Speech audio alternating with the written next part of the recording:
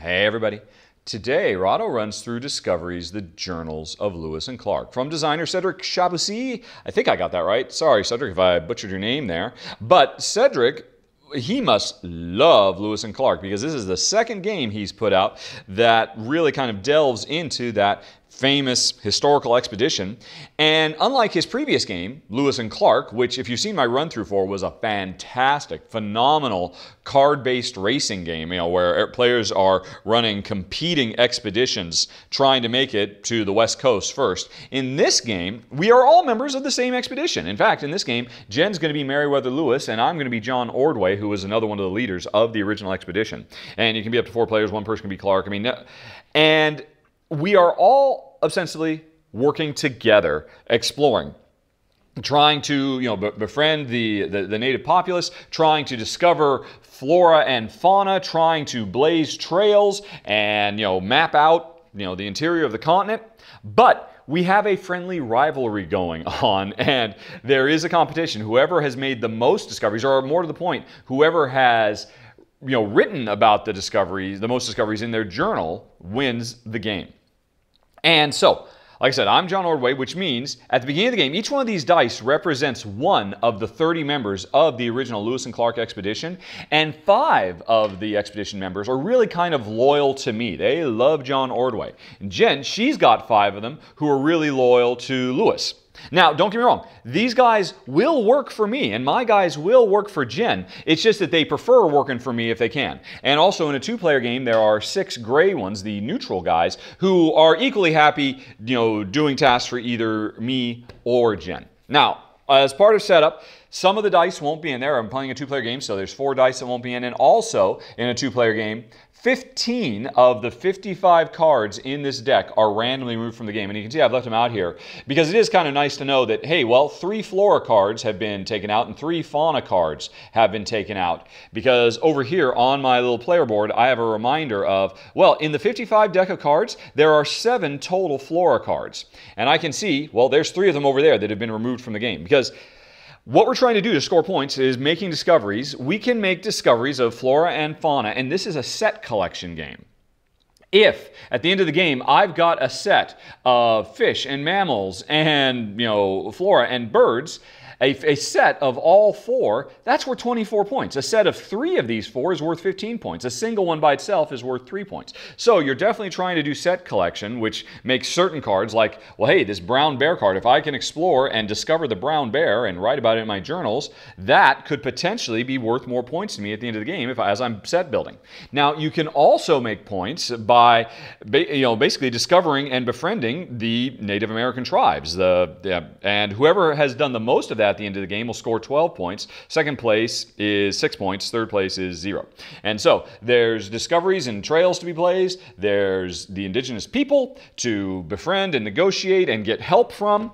And we're going to be doing all of that right now. Now, before the game starts, though, everybody gets 1 discovery card they can take. Let's see, and I forget, is it me who goes first? I'm the first player, but I think it's the last player who gets the first. So Jen gets first dibs on taking one of these areas that she wants to explore. And I think, does she want to go for the brown bear? Starting to work on set collection can be potentially worth a lot of points, upwards of 24 points if she gets a full set. So with that, I think she will go on ahead and grab this one. Although this one's a bit tougher to do because to explore this, she has to either, well, actually it's not that bad. She has to explore 3 rivers and then a mountain, or alternatively, she can, by taking this path, or alternatively, she can take this path and just explore 2 mountains. So Jen's going to go ahead and grab that, and a new one comes out, and now I have to grab one. So there aren't, right, so this one's worth 7 points, but this is the toughest of them, which is why it's worth 7 points, because I got to get through 2 mountains and then 3 rivers. And that's a bit of an ask this early in the game. But the other ones there are basically kind of the same thing. This one is a mountain and then 2 rivers or 3 rivers, or alternatively, 3 rivers or a river and a mountain. So, I'll go on ahead. Interesting. I think I'll take this one. All right. And so then another one comes out. And you can see, by the way, these are rounded edges, except for this is a square cut edge because it's designed to slip right into this little slot right here. All right. So the game is now fully set up and we are ready to start making our discoveries. I'll be the first player, and so what I do is I go on ahead and roll my dice, and actually everybody rolls their dice right up front. So let's see, so I've got a journal, I've got some walking, I've got 2 negotiation and 2 walking. Jen rolls hers at the same time. She's got some horseback riding, 2 negotiation, and 2 journal dice. Okay, and so now let's get going. It's my turn, I'm the first player. On your turn, you are either going to spend some of your dice to do one of the various actions that are available to you. These are all spots where I can place my dice. Or I am going to recover dice, because over time, as I start using up my dice, they will be spent, and they end up coming up here to the main board where they are resting. And on a turn, I'm either going to spend dice, or I'm going to spend my entire turn recovering dice that are currently resting. Now, of course, I've got all my dice at the beginning. There aren't any dice to recover. These dice haven't been put to work yet, but they'll come into the pool very soon. So there's no dice for me to recover, so I'm going to go on ahead and spend some of these dice. So I could spend, now, and when you choose to spend dice, you can see I ended up with 3 different dice faces. These dice, by the way, have 2 journals, 1 negotiation, 1 horseback riding, and 2 hiking. And so, on a turn, you have to declare, if you're going to play dice, what symbol are you going to play? And whatever symbol that is, you can play as many of those dice as you have. So, if I were to declare hiking, I could play 1 or both of these dice. If I were to declare negotiation with the American Indians, I could use 1 of these 2 dice. Or if I was to declare journal, I could use this die. I could only use 1 die. So, you know what? I think I do want to negotiate with the American Indians. So I'm going to go on ahead and declare I'm negotiating this turn. So I'm going to play both of these dice. Now, if I look over here, these are all the spaces where I can put. Now, the negotiate dice, a single die could come here, and that would allow me to negotiate with a friendly tribe, which is represented by the symbol. And if I look up here, I'm not sure how to pronounce it, the Minatari, or Minatari, they are a friendly tribe, so I could negotiate with them with only a single die. Or alternatively, wary tribes like the Wanapum or the Walla Walla. Oh, Walla Walla, Washington. Jen lived not too far from there growing up. All right, so if I want, I can negotiate with them, but since they are wary tribes, I would have to use 2 dice. You can see it requires 2 dice to negotiate with a wary tribe. And so, once I've negotiated with one of these tribes, I will basically take this card and it will give me a new special ability that I have for the rest of the game. And looking at it, of all these abilities, I think I'm going to use both of these. As you can see, I have to use 2 to negotiate with wary. So I'm going to place both of these here, which will give me access to the Walla Walla or the Wanapum. And see, now the Walla Walla, they give me the ability, they help me blaze trails and explore. If in a future turn, I have 3 dice that I could spend, horseback riding and hiking and journal, with all of these, I can travel in a single action, although it took me several actions to get ready for it, to prepare for the expedition, but this lets me go through 3 mountains plus 2 rivers. That's really good, because if you look on my board, I can use 2 hiking plus a journal to do 3 rivers. I could do 3 of any die plus a journal to do 2 mountains. So you can see it's fairly expensive. If I want to do 2 mountains and 3 rivers, it would cost me 1, 2, 3, 4, 5, 6, 7 dice to do that. But over here, I only need 3 dice to get 3 mountains and 2 rivers. So this is the Walla Walla are much better suited to help me explore. So do I want that? Or alternatively, because if I could go for this one, the Wanapum, they enhance my ability to change the value of my dice. One of the actions I can do is change my dice, because if I don't have what I roll, I can change 1 or 2 dice to anything I want. If I have the Wanapum on my side, they actually let me do 3 dice. I can change 3 dice to whatever I want, which is also very useful, and helps mitigate the luck of the roll. But you know what? I think I can't pass up on this. The Walla Walla, they have joined me, and so And that's it. My whole turn is over. If I had more negotiate dice, I could go on ahead. I could place one over here and negotiate with a friendly tribe. I could place one over here to change my remaining dice to a different face if I want. But as it is, I chose negotiate. I only had 2 negotiation dice, so my turn is over. And then at the end of my turn, these dice, these were 2 members of my expedition who went and negotiated, and now they're going to take a break. You can see, because they have the negotiation face, they come on this side of the board. Negotiation and journal dice that are spent go over here. Hiking and horse riding come over here. And now at the end of my turn, I draw a new card from the deck. And so now this is going to be a place we can never explore, because instead it's going to be the Klatskani tribe, who are a wary tribe who we can negotiate with to get access to another ability. All right, and that was it. That was my whole turn.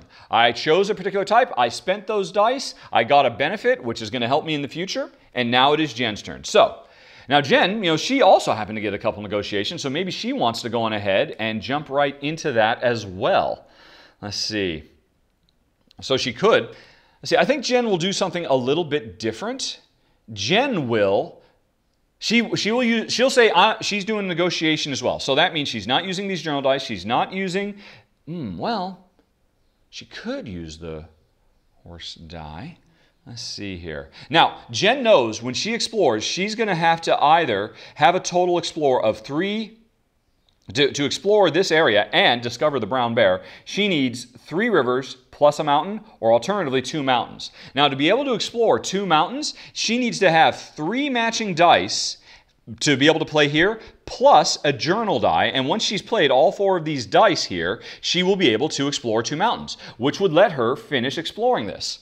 Now, Jen needs basically 3 of a kind. So I think what Jen's going to do is, Jen is going to declare negotiation. And first of all, she's going to use a single die. Oh, wait, I forgot. I already forgot one thing. When I negotiated, with this wary tribe, in addition to taking the card, I also got to grab 1 neutral guy who joined me. And so now I've got 4 dice to roll next turn. Because I forget, whenever you negotiate with the tribes, you also get one of the workers gets added to the game pool. All right.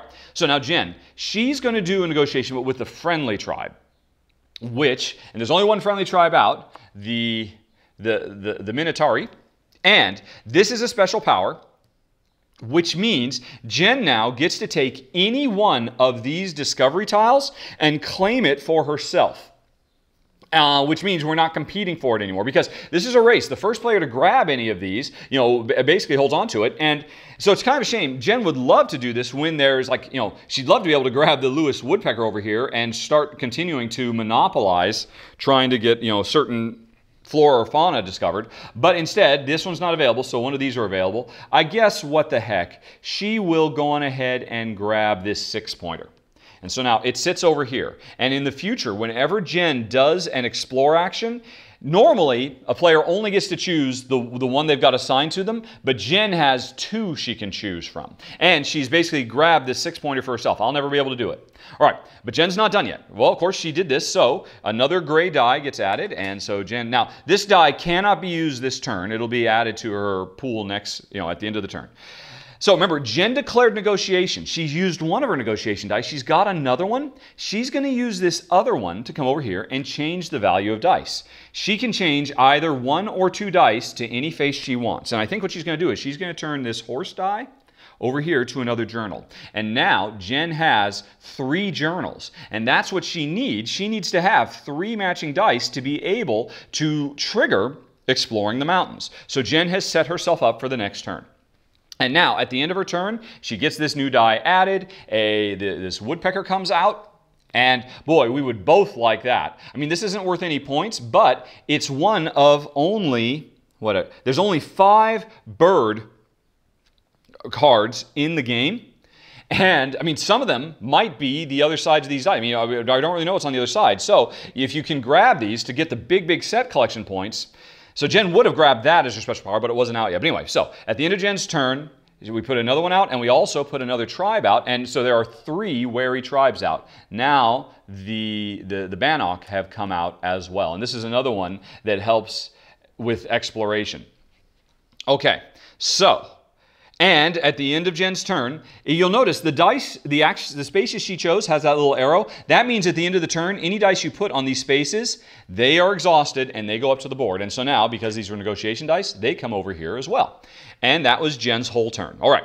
Now, the other interesting thing, too, is you'll notice the Walla Walla who I've befriended, they have 1 TP on them, while Jen's, Native American friends have 2 TPs. That means Jen is currently in the lead for the 12-point bonus at the end of the game, because whoever has befriended the most tribes, who has the most TP icons, scores 12 points. So that's a big. So Jen's in the lead on befriending the natives as well. Okay, so back to my turn. Now, I don't re-roll. Once when you roll, you only roll these dice when you first get them, and then you just have to make use of them as best you can. So I've got 4 dice, and 3 of them are hiking. So if I activate hiking action this turn, I can go on ahead and grab all of these. And I could do a triple action and prepare to climb mountains. Although what I really want to do is I want to prepare for this action here, because if I can prepare for this action and launch this, that's 3 rivers explored. And as you can see, I need to explore 3 rivers. So I think this turn I'm going to declare hiking. And that means I can use 1, 2, or 3 of these dice. And I'm going to use all of them, I think. So I'm going to use 2 of them, because you can see I need 2 hiking dice to come down here. Although you'll notice one of the dice has a little arrow, so that means it goes up to the board, and the other one stays. So I'm going to use these. One of them comes back up to the board, and it goes over to this side of the board, because it is a hiking, but the other one stays. And this represents the fact that I have now prepared. I've done all the preparation I need to be able to explore through 3 river spaces. And this will stay here until some point in the future when I actually put a journal die here, which means I will actually do the exploration. But I'm not done with my turn yet, because remember, I declared hiking, so oh, actually, you know what? Actually, hold on a second. To do this, I'm going to activate this with this yellow and this gray. The yellow will come back to the board, and I'll keep the gray here. All right. But remember, I declared hiking, so I've still got this die. I can use this for something as well. And, so I could use this to change the value of dice. I could put it down here so I could start preparing to travel with the Walla Walla, because you can see I need a foot there. I can't put it here because I would need 3 matching dice to activate this space, so I can't do that. I could put it over here so that I could swap my current, queued up Explorer with one of the other ones that's out there. Although, I can swap this for that, but they're both the same. I am kind of tempted, though, to swap to grab this woodpecker before it goes.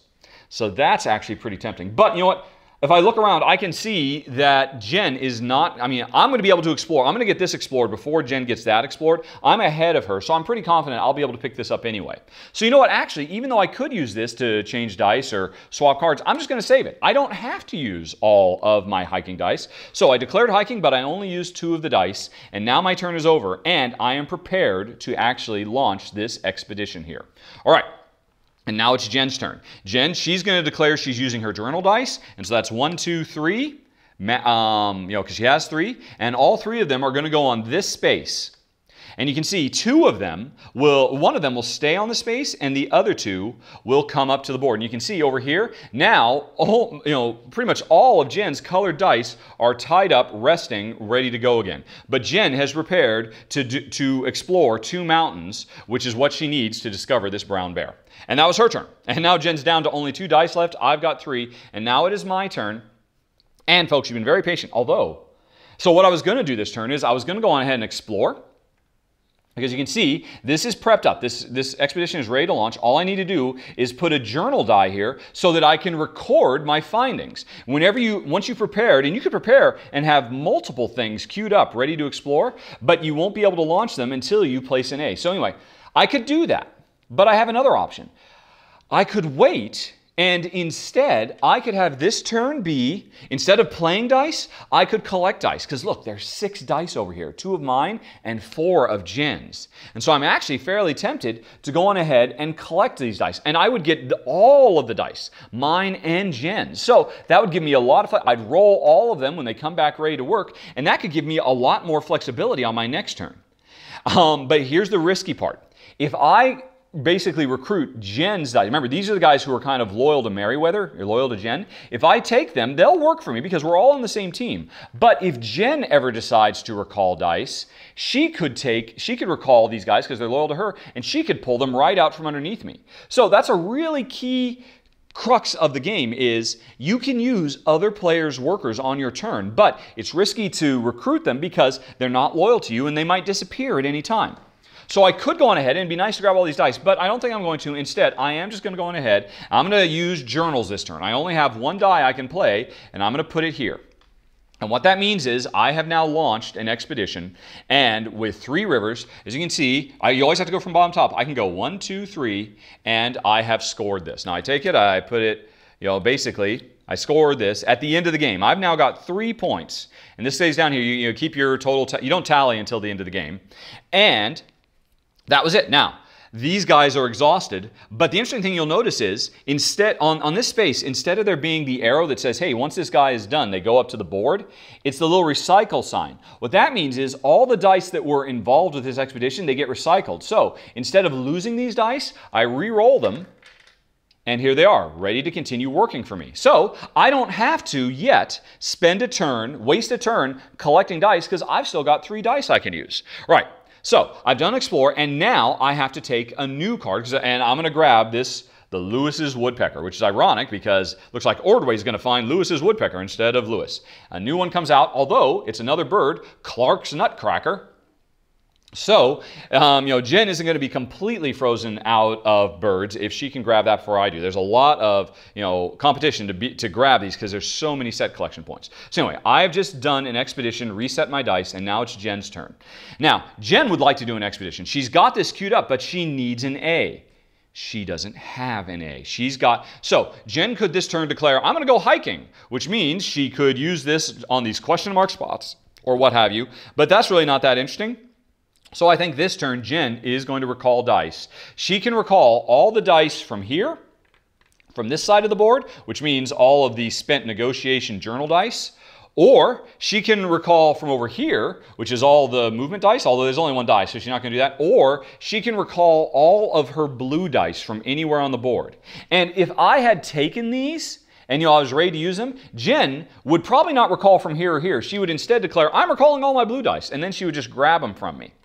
But, and so that would have been interesting. Because I did not take a turn to go on ahead and grab all 6 of these dice, now Jen, she's going to grab 2 of my dice. And she rolls them all, and she's got 2 journals. My guys will help her. Oh, those turncoats. And so she's got 3 journal dice now. 2 of mine and 1 of her own. 2 hiking, and a negotiate, and a horse riding. And so that was Jen's turn. You either play dice or you recall dice. And so now it's my turn again. And here's the thing. I could go on ahead and declare I've got 2 feet, which would let me get ready to do this big old river here. But the interesting thing is, now to explore this and find the woodpecker, I need a single river and then a single mountain. And I have to start with rivers. And so this is actually going to be kind of a wasteful explore for me because I could prepare to do this explore, but it can do 3 rivers, but I'll spend all 3 of these rivers only doing the first one. So that's kind of wasteful. So I don't want to repair this. I probably want to prepare this, which means I need some horseback because then I only am spending 2 rivers and I'm not being as wasteful with my prep time. Because, because I have to do rivers first. So, but unfortunately, I don't have any horse symbols right now. I've got 2. So I think what I'm going to do is I'm going to recall some dice. Jen, she thinks she snagged my guys. I'm going to recall dice. I could either recall this single die, but because remember, I can recall all from here, or I can recall all the dice that belong to me, or not belong to me, that are loyal to me, and that's what I'm going to do. I'm going to call out all my guys, and so this guy comes back, plus these 2 that Jen got back. So I roll them all again, and wow, that is a lot of feet. That is a crazy amount of feet. Jeepers creepers. Wow. Okay. Well, that might change my plans for next turn because I've got 1 journal and 5 feet. And so anyway, that was it. And now it's Jen's turn again. And finally, You know, if I had not taken mine back, Jen definitely would have used one of my yellow dice to launch this expedition because she knew she could lose it at any time. You know, and then she'd save her own die, which I can't snag from her, to use for something else. But I beat her to it. I got all my guys back from her. So Jen's just going to go on ahead and use this to launch this 2-mountain expedition, which goes 1-2, and Jen has discovered the brown bear. And these guys recycle. Because remember, whenever you do an expedition, the dice don't get spent, they get recycled. And so Jen's got another horse. She's got 3 feet, 2 horses, and 1 negotiate. All right. And now Jen, you know, she's got this queued up. She can use it at any time. This is a one-time thing. But now that Jen has explored, she's going to take another one. She'll go on ahead and grab Clark's Nutcracker. And so Jen is definitely, once she has found this, she'll have 2. That is a set that'll be worth 8 points. And another one comes out, and we can see Big Leaf Maple is in the queue. Who's going to be the first to be able to grab that so that, you know, they could potentially turn their set into worth 15 points? Well, the game is going to continue. As you can see, it's a super fluid, fast-playing dice game. Every turn, you spend some dice or you recover dice. And if you'd like to watch a little bit more as we continue to explore, because probably the big thing I haven't shown you, and it's a really big deal, when you do an explore, you could do what Jen and I both done. We just explored a single card, but if you're smart and you set up multiple expeditions before you launch, with one expedition, you can explore multiple cards. Like for instance, for this one, I need to have 1 river and then 1 mountain. But say I set up, you know, what would it say? Say I set up, this one, which is 2 rivers, plus this one, which is 3 mountains and 2 rivers. So that means I've got 2 rivers, 3 mountains, and 2 rivers set up. If I launched both of these expeditions at the same time, I would use this 2 river to get past this. Then I would have 3 mountains. This would be my first mountain, and this would be my second mountain. I would continue to explore here, and then, remember, I have up to 3 mountains. I'd only spend 2 of them, and then I have 2 rivers, so I'd be able to continue this, and in one explore, I could actually search through 2 cards and claim 2 cards at once. And the benefit from that not only is getting multiple cards, but you get to take a bonus turn after it's over. So that's a big, big part of the game, is doing advanced planning so you can make big super turns. And if you want to go on ahead and hit the eye up in the top right corner of the screen and watch the extended playthrough, I'll definitely try to demonstrate that. Or alternatively, you can hit the other button and under I and go to final thoughts. Your choice in 5, 4, 3, 2, 1.